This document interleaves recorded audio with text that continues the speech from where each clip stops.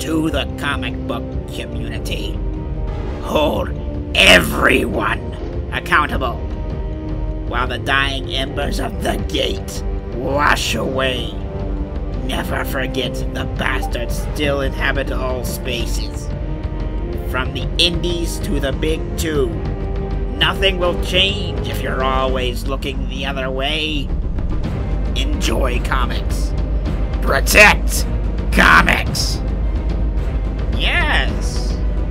Aaron Alvarez is correct. We must purge the Comics Gator from all communities. Even those who leave. Especially those who leave, as they are easier targets.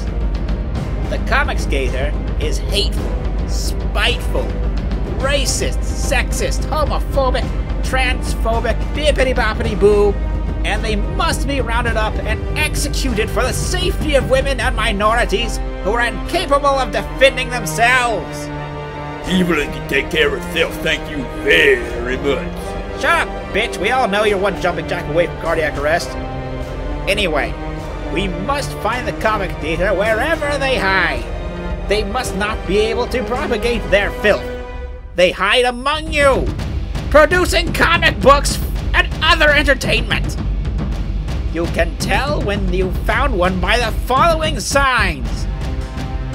Disgust at soy-based products. Skepticism of socialist ideals. Willingness to hear alternative points of view. They are not intimidated by displays of masculinity. They are not intimidated by anime titties. They do not have a Tumblr account. They do not have a blue check mark. They do not shriek with delight at being given a Nintendo Switch. Their spouse, if they have one, does not have a bowl that they go to satisfy their sexual needs. They own a home. They do not have bed bugs. They shower regularly. They will not resort to eating bugs or cannibalism to save the planet. They have an aversion to sexual advances from blue-skinned, skull-faced stallions of men. Comrades, we must not allow these monsters to continue to produce their content and live among us as equals. They must never be able to create comics, especially not this comic, 7 Legions. Did you know that Michael Beacon is a white male? And he's writing a story set in feudal Japan. That's cultural appropriation!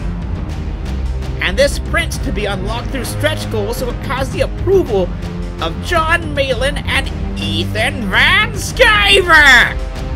Alright. This one.